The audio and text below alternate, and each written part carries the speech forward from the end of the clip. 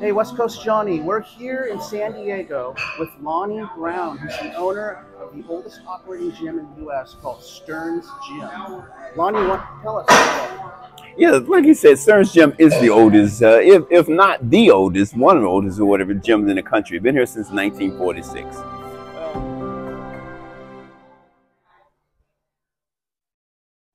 This is a back alley that leads to the back of Stearns Gym. And there's the big brick building of Stearns Gym. Someone punched a big hole in the wall. Go down this alley right here.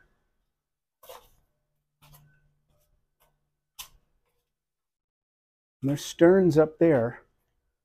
And there's a hole in the wall. And we're gonna go see what's inside there. Okay, I set a ladder up.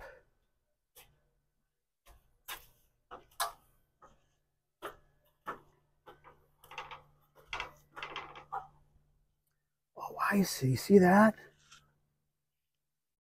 This is the inside of the Chinese laundry that closed. So Stearns is literally right here. That's where it starts.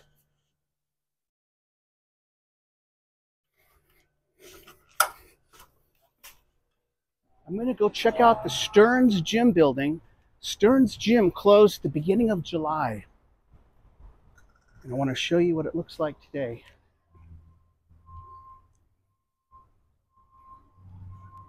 So here's the building.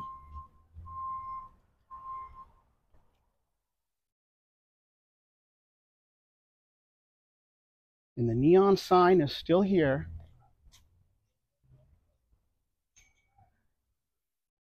And this was the doorway since 1946. And there was an awning right there, which is actually now hanging up in my gym museum. And I just wanted to show everybody. So nobody has moved in yet or even started working on anything yet, except the Chinese laundry called New Life. It's being worked on right now, as you saw through that hole, but I don't think Stearns has any plans yet. This was one of the oldest, if not the oldest, operating gyms from 1946 all the way to 2024.